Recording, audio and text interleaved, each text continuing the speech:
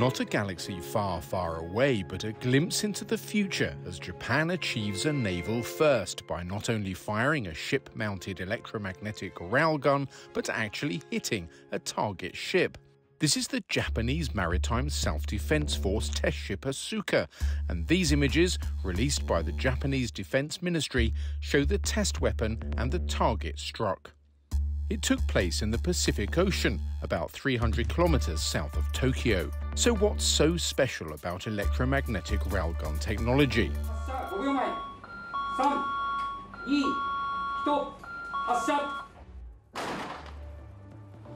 The weapon can fire a projectile at speeds of almost 7 times the speed of sound, making interception by an adversary extremely difficult. Those speeds, combined with specially designed shells, gives highly effective penetrative power. And increased range and power means increased standoff capability, keeping the ship carrying it safer and making it more lethal. It's also claimed an electromagnetic gun can significantly increase muzzle velocity compared with a conventional gunpowder version. So why is developing an operational version taking so long? Well, one reason is the huge amount of electrical power needed. Military prototypes like the US version seen here being tested in 2017 needed tens of megawatts for a single shot, thus the output of a small power plant.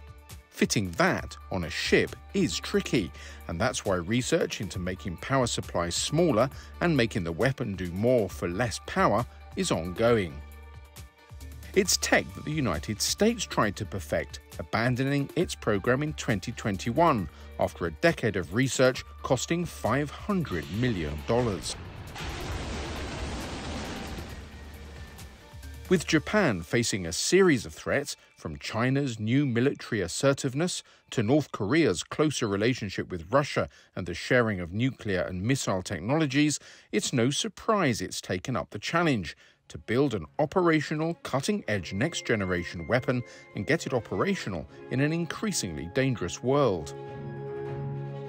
Japan is sharing its technology with France and Germany. If it succeeds where the US feared to continue to tread, it could gain a major advantage over any naval adversary.